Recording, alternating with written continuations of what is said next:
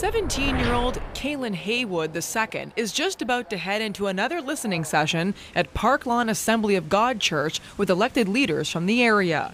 Having discussions about deep-rooted issues in this city is something the high school senior is used to. It's my job, it's my responsibility.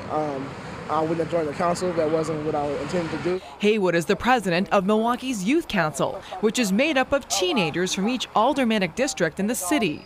He was very disturbed by what he saw on Saturday night in the Sherman Park neighborhood. It was emotional because it was just happening, so it was an emotional night for me, so the letter was kind of emotional. Haywood put his pen to paper, and eventually that became a viral Facebook post urging his peers to do better.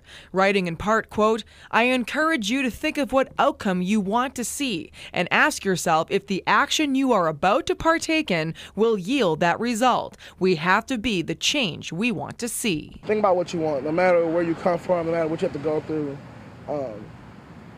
it's possible if you put your mind to it. Haywood says his generation holds the solutions to fixing this city. In Milwaukee, Christina Palladino, WISN 12 News. Haywood says he expects his fellow council members to go back into their districts and talk with their peers about how to move Milwaukee forward.